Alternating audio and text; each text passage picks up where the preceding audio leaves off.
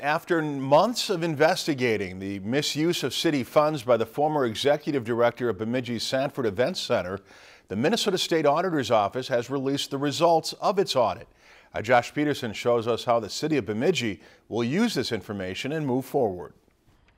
Many months have passed since the Minnesota State Auditor's Office received a report from the city of Bemidji regarding the misuse of city funds by former Venue Works and Sanford Center Executive Director Curtis Webb.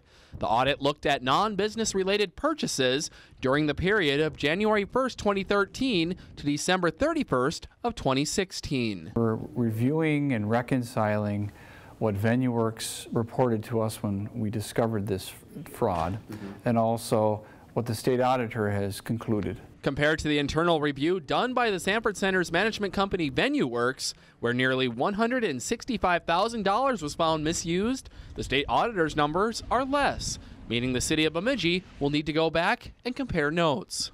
When it comes down to the state auditor's report, like I said, we got to try to reconcile their conclusions with what Venue Works concluded was defrauded. This 33-page audit goes into great detail about the financial improprieties committed by the former Sanford Center executive director.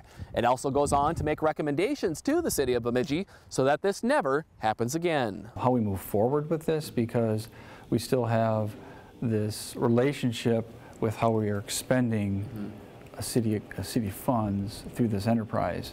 Another question that still faces the city of Bemidji is when and if charges will be brought against Curtis Webb. This individual is caught, and I'm confident that as the investigation proceeds criminally, that justice will be brought forth against Mr. Webb. Despite the ongoing investigation, the city of Bemidji recently renewed its contract with Venue Works and says you can't hold an entire company responsible for one employee's actions. The actions of one individual that did this, not the inherent culture of a company. In Bemidji, Josh Peterson, Lakeland News. If you'd like to view the entire audit, we've posted a link on our website at lptv.org/news.